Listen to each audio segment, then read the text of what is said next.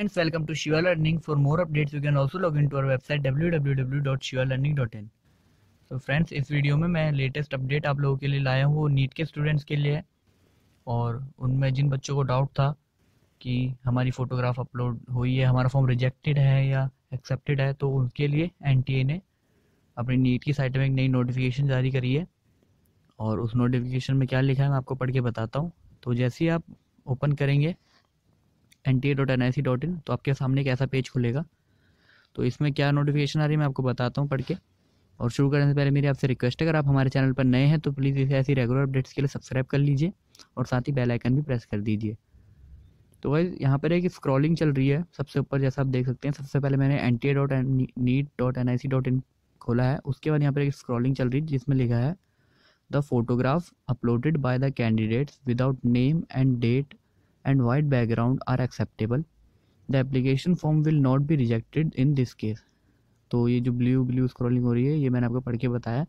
इसका मतलब है जिनमें वाइट बैकग्राउंड, ब्लू बैकग्राउंड या कोई भी बैकग्राउंड था या डेट वेट उन्होंने लिखी थी नहीं लिखी थी, सारे एक्सेप्टेबल हैं। सारे जो फॉर्म है फोटोग्राफ में, अगर आपने नीचे डेट ऑफ बर्थ और अपना नाम वो सब नहीं लिखा था तो भी वो फॉर्म सारे एक्सेप्टेबल हैं। कोई भी फॉर्म इस केस में रिजेक्टेड नहीं होगा।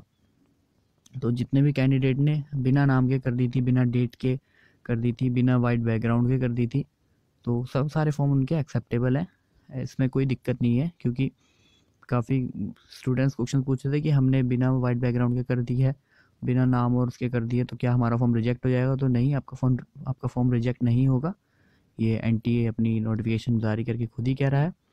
और दूसरी बात आपको बताना चाहूँगा, अगर आपकी कोई गलती हो गई है फॉर्म पर तो इस पर भी मैंने एक वीडियो बनाई हुई है।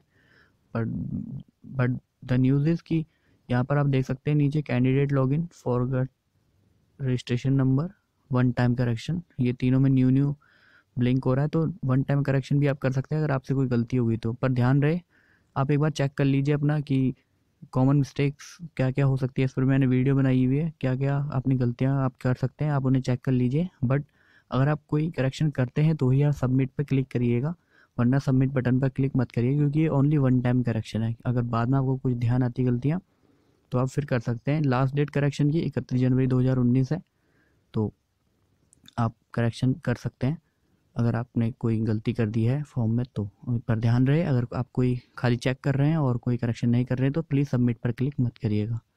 तो गाइस, ऐसी रेगुलर अपडेट्स के लिए हमारा चैनल शिवा लर्निंग जरूर सब्सक्राइब करिए। मिलते हैं नई वीडियो में ऐसी नई जानकारियों के साथ, तब तक के लिए नमस्कार।